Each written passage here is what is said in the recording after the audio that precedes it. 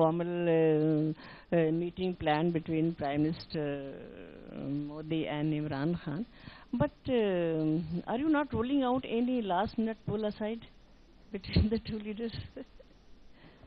You see, whatever we had to share, in fact, at the last briefing, I have already mentioned that there is no meeting, to the best of our knowledge, there is no meeting which is being organized between Prime Minister and Prime Minister of Pakistan, Imran Khan. I think there is nothing more which I can add or we can add at this stage. India's priorities in SCO, could you explain that? And you also said that there are 2 bilaterals which are already decided. Typically, how long are such pull-out bilaterals, and what is going to be discussed in them?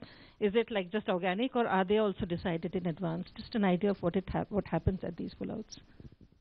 You see, when we have confirmed 2 bilateral meetings, then we have not said that these are pull-aside meetings. These are proper bilateral meetings. The agenda and the topic, as I mentioned, of discussion is not something which we will share now. Of course, the bilateral relations will be discussed.